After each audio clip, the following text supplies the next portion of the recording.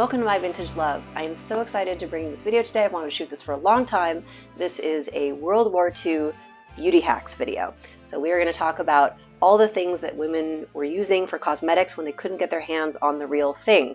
Because during World War II, there were many restrictions on what kind and how much of cosmetics could be made due to rationing, due to metal shortages, glycerin shortages, fat shortages, all those kind of things. So women had to get really creative and do some really fun stuff to make themselves look and feel beautiful, and also, you know, do their part for the war effort. Beauty is duty was a huge idea at the time. There was this notion that, you know, to be part of the war effort, you needed to keep your fences mended, you needed to keep yourself looking good. One of my favorite quotes that I saw a very long time ago was, "If he loves you, he remembers you even prettier than you are, so keep your fences mended and make sure the face that he comes home to lives up to his dreams." So I always laugh when I hear that quote. I think it's very funny and kind of encapsulates what was expected of women at the time. And there was this interesting dichotomy of keep yourself looking good, but don't overdo it, because then you would be seen as, you know, taking too much time out of your day, you know, not focusing enough on the war effort, you know, just being overindulgent. So I think that's kind of this tension that existed back then. And I think it's really interesting. I think it always is to a certain extent.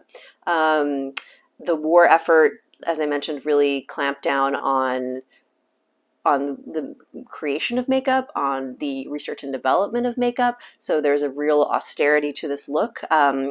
This is the full look that I'm wearing right now. I actually think that there was not many women on the home front or in the military would have been wearing this much makeup actually at the time. I think most women probably would have stopped with a little powder and a little lipstick, maybe a little rouge. But I did want to show you all of the options that I found during my research that women would have used to kind of create a full face if they needed to. So let's get to it. And I'm going to start out with a clean face. So we're going to start out with skincare. Women back then used basically cold cream to cleanse their face and might leave it on overnight. And then they also used something called vanishing cream, which would vanish into the skin. And this is a lovely version made by Besame Cosmetics.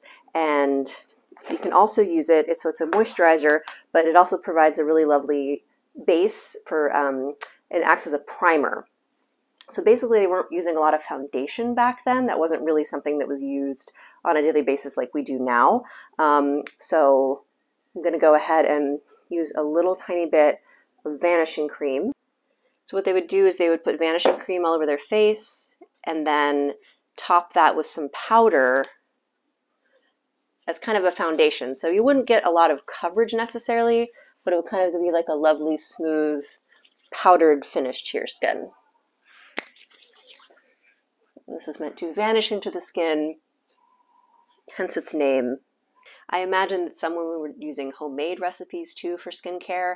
I didn't look into homemade recipes necessarily, but I'm sure they existed, all the beautiful gardens and people on farms and things like that. So I'm sure that that was definitely something that was happening at the time.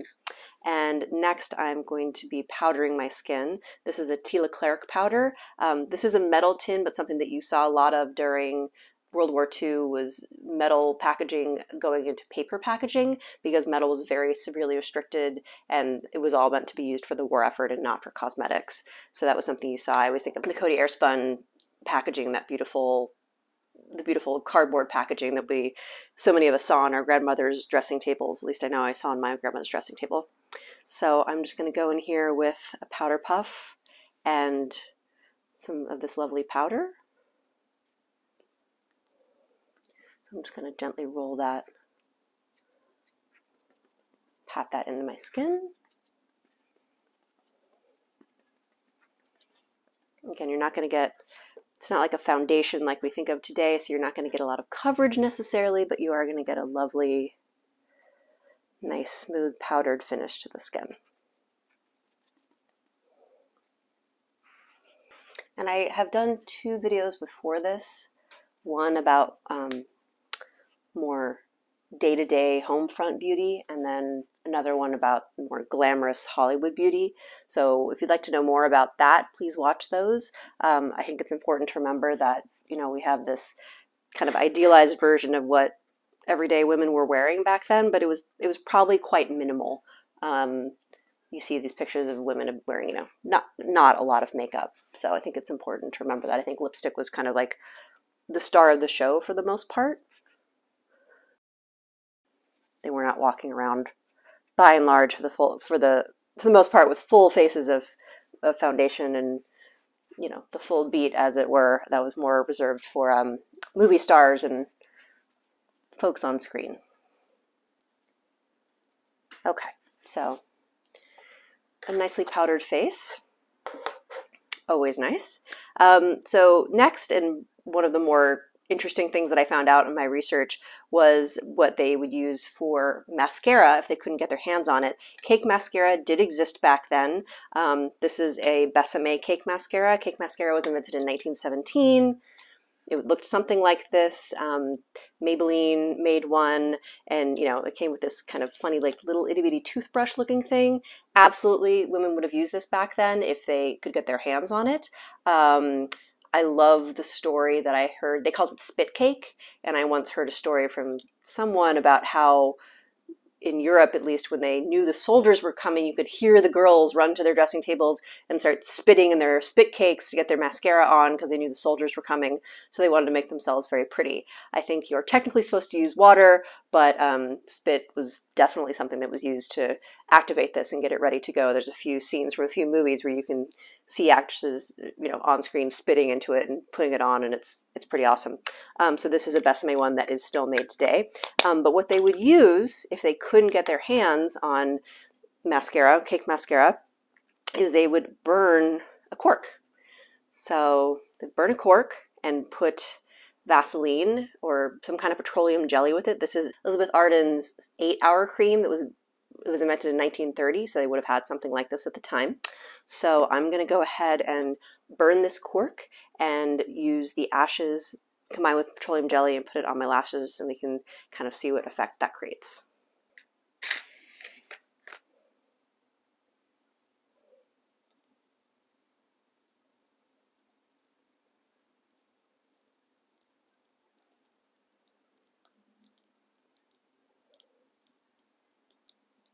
So we have a decent amount of ash from the cork here, and like ash does, it's very light, so it flies up all over the place. So if you are going to try this at home, just be aware of that. It gets pretty messy pretty quickly.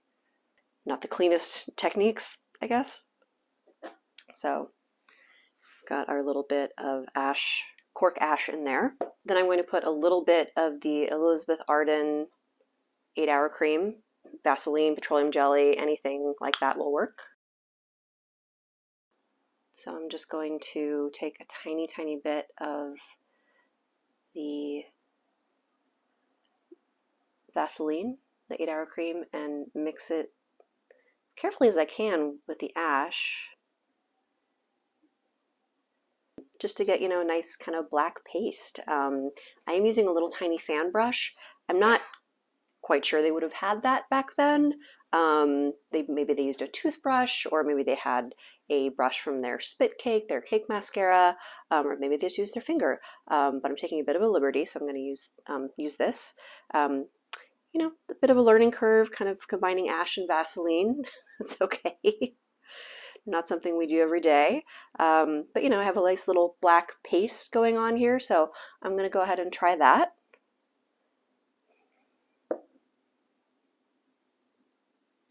So I'm just going in and, you know, applying this like I'd apply mascara with a fan brush. And it's actually working pretty well.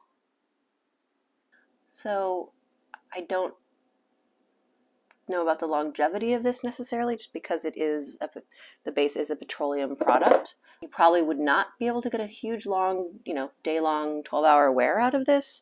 Certainly not waterproof, but I think it's working really nicely. You can see the difference between this eye and this eye, so I think it's works surprisingly well. I'll go ahead and do the other eye. I have the mascara on both eyes. I think it turned out surprisingly well. Definitely a bit of a learning curve in terms of how much petroleum jelly do we need to mix with the ash. It can get a little chunky, so I had to comb through them, but all in all, a really cool hack that would serve in a pinch. To use this ash even more, we're going to use a little bit in dry in my brows. So I'm going to be using this angled brush. This is from Smith Cosmetics. And then I'm going to be using the what's left of the dry ash at the bottom of the bowl here. So I'm just going to be dipping in my brush a little bit into that ash, tapping it off. Like I said, this is going to fly everywhere, so be careful. And then I'm going to try and get just a little on the back of my hand. You can always add more, so start soft. So I'm going to start on the outer third and really, really, really gently work that through my brow, stroke by stroke. It's really light. This is very soft, the ash, so you do have to be very careful with it. I started on the outer third, which is what I do all the time. I'm just going to brush through this with a spoolie. I suspect if you had very, very light brows, you would have to be extra, extra, extra careful. If you're a blonde, you'd have to be extra careful. But this is working quite well. It's just a matter of the softness of the application. I'm barely touching my eyebrows because it's going on so easily. But you can see the difference in this brow versus this brow already. And doing it softly, it's creating a nice brow. You just have to have a soft hand at it. So I do think this works surprisingly well. Not bad for cork ash. You definitely see the difference. And I'm just going to go ahead and do that eyebrow. So I'm going to leave the eyes there for now. We're going to come back to them at the end, and I'm going to move on to the cheeks and lips. Rouge has been around for centuries. They definitely had that in the 40s, and women absolutely would have used lipstick if they had it on their cheeks for rouge. You can still do that today. But something that I read about that I thought was really cool was that women would use beets on their cheeks and their lips to create this like beautiful natural flush. And when I tried it, I really, really liked it. So I'm going to show you how to do that now. So we have our beet, big knife.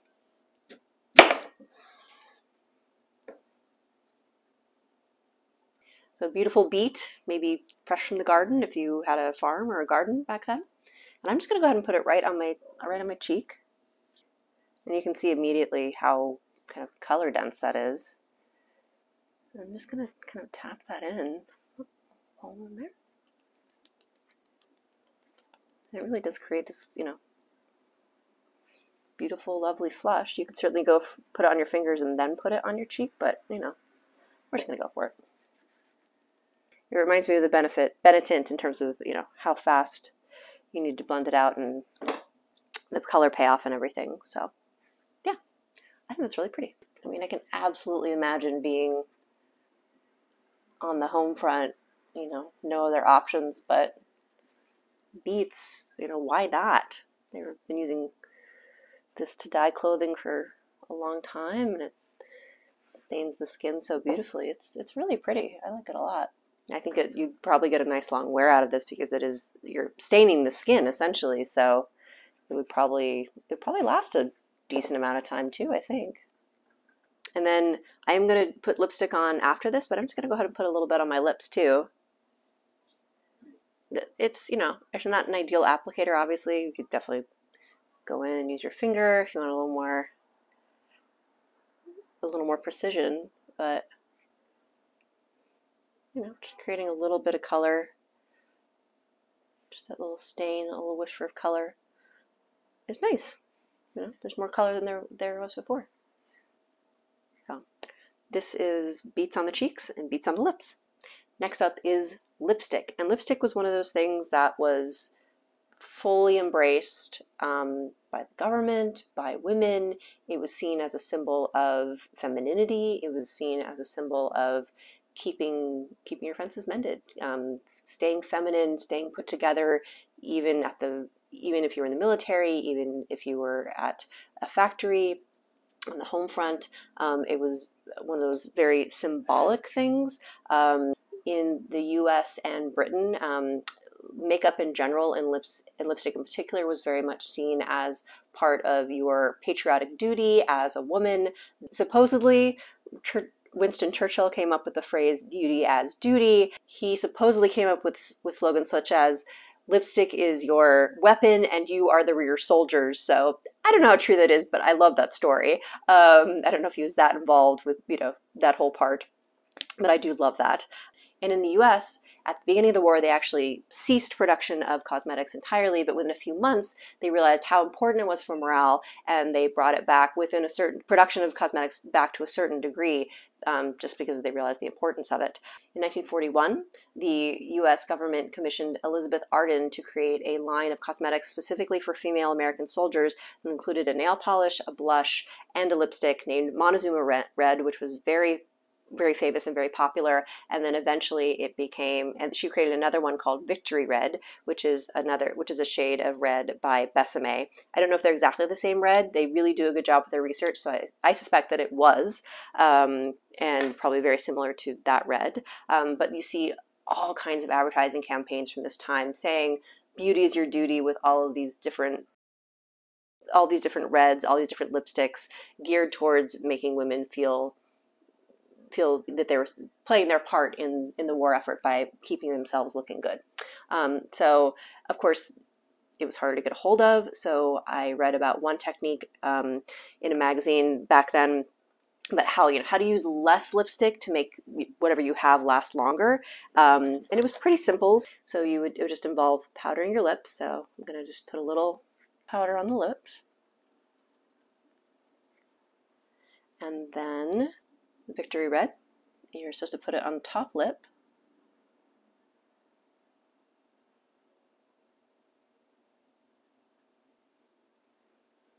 And then press your lips together.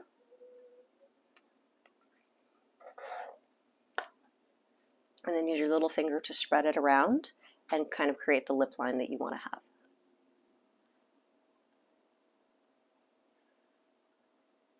Nowadays, the brush would be easier, but this certainly would have been one way to make the lipstick last a little bit longer. Finishing that up. And the last part would be to powder your lips again to make it last a long time, which is still a great thing to do nowadays if you really want to get a nice long wear out of your lipstick. So that would be one way to make your lipstick last longer on your lips and also in the tube. So that's a cute little trick. Another part of red lipstick and why it was so popular in Allied countries was that supposedly Hitler hated makeup in general and red lipstick in particular. He thought makeup desecrated a woman's natural beauty. And so by wearing red lipstick, you could it was a silent protest / FU to Hitler / protest against the fascist regime. So I really like that too. So this is where I think most women on the home front, in the military, this would have been a full face for them back then, and they probably would have stopped here, or maybe they just would have done their eyebrows, just would have done some powder and lipstick, most likely. And I do want to say that I'm seeing a little bit, the mascara that I used is transferring a little tiny bit. So like I was saying before, probably not a super long wearing situation, or maybe don't wear it on the bottom. But anyways, little cleanup, take care of that. Okay. I do want to show you one quick other thing. This is a way to get a tiny bit of shadow on your eye. This is actually a trick that I heard that Marlene Dietrich did back in the day. So it's been around a while, but it is kind of a fun, something different, homespun DIY hack. So we are going to use a different kind of soot. I'm going to burn the bottom of this saucer to get some soot, combine it again with a little bit of petroleum jelly, 8-hour cream, and put it on my lids to create a bit of an eyeshadow look.